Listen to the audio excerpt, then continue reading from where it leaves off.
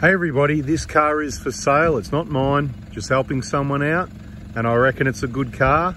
I've just got it out for him taking a few photos before it gets advertised, and once that happens, you know it's going to be dearer than it is now.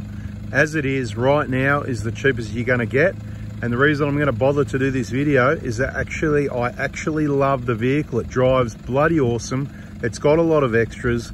I think it's value for money, and it would suit someone that can do a bit of maintenance and tidy up work themselves. Let's have another quick look around the vehicle, okay? So this side here, it has got a couple of small dents. The bloody paint works awesome. I can't even find the dents. Driver's side, awesome. It's got Falcon Wild Peaks. It's got a 2-inch lift. It's got a Safari snorkel, ARB bull bar, Warn winch. It's got a tow bar. It's got an upgraded head unit, Anderson plug. It's got a bigger aftermarket exhaust, which makes it a little bit more responsive, I believe. In the back here, you can see the door just opened itself with the upgraded strut. That's awesome. The seats are in here for roadworthy. Cargo barrier, 600 watt inverter, a nice table on the drifter, storage system with the drawers. What's this? Another seat cover. I can't even remember what it is. I'm sure I'm meant to know, but I forget.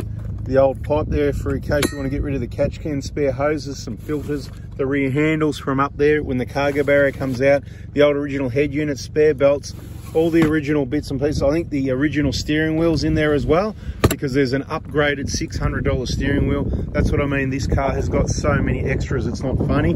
Now, where's that? There is a little bit of damage I want to show you. There's a bit of a dent in this back driver's door there. Like, who cares? What a bargain, a GXL. It's got a little bit of damage on the door there, but I really don't think it's a big deal. For a vehicle of its age, who would really care?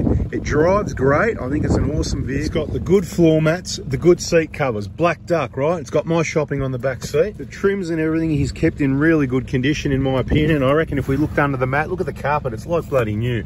What a car. I mean, unbelievable. Don't expect everything for nothing. It's not new anymore. There's a bit of, you know, wear and tear on the door trim, but like I said, let's have a look under this. Look at the carpet there. Beautiful. It's a June 2009, last of the best of the 120s, with a Kenwood upgraded head unit. Bloody probably got Apple CarPlay, but I don't know. It's got voltmeter down there for the dual battery system, USB outlets. Like I said, Black Duck seat covers, bloody beautiful. The good mats, whatever they're called, I don't know. $600 steering wheel. The roof lining, everything's in pretty good condition. Bloody, if I didn't have so many products, I'm nearly buying it myself. I'm selling it to myself, not to you guys. There is an antenna on here. I haven't seen a UHF in there at the moment, so maybe be removed to go to the other vehicle. Like I said, Safari snorkel, ARB bull bar. There's some tape that needs cleaning up because there was an extra antenna there, obviously, because bloody ARB don't give you antenna mounts. A Warn winch. It's old, but apparently it works. It's got rope on it. Apparently these lights are really good as well. I haven't driven it at night. It could do with a headlight job, but overall, bloody how good's that? It's got South Australia registration for a little bit left at the moment. Let's have a look under the bonnet.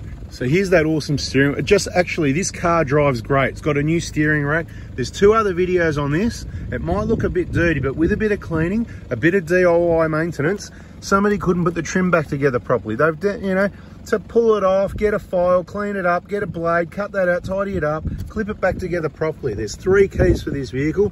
What a bonus. Light switches, ARB compressor, and here it is. Let's have a quick last look under the bonnet. I'll tell you what, I don't know if you're going to get to this thing. You better get in quick, because if you don't, I might, and it's maybe going to go back to South Australia. I don't know. There's going to be an ad probably going on car sales with the photos that I take now, and I reckon if the vehicle doesn't get sold from these 3 videos, what is the matter with you people? Seriously, somebody's got to want an awesome last of the best 120 product. ARB compressor, a catch can that you'd get rid of that leaks a little bit on the compressor, but no big deal. See, it cleans up all right, but a bit more degreaser, Mickey Mouse. Get rid of all this stuff with that, putting that pipe on, and get rid of the catch can.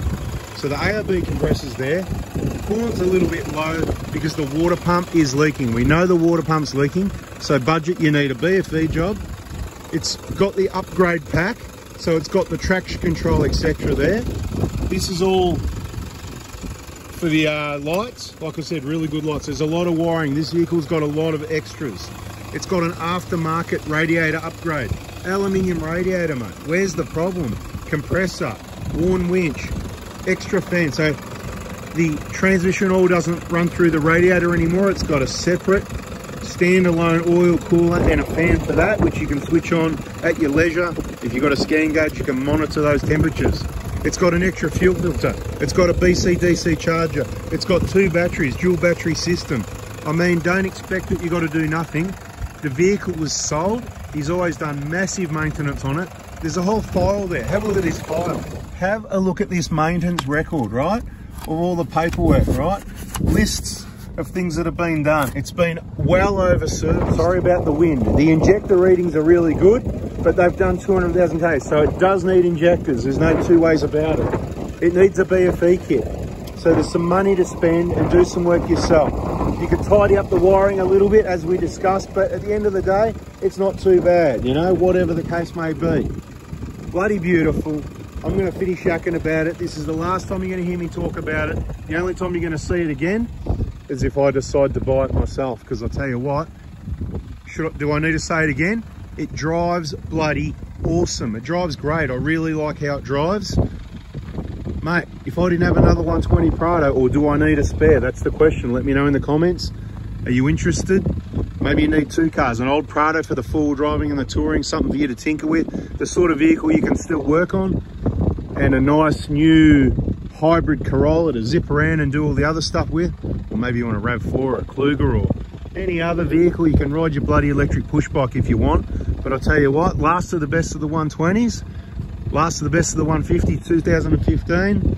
After that, each to your own. But you know, I like this engine, I like these vehicles. Bada bing, bada boom. Catch you on the next one. Not about this car. See ya.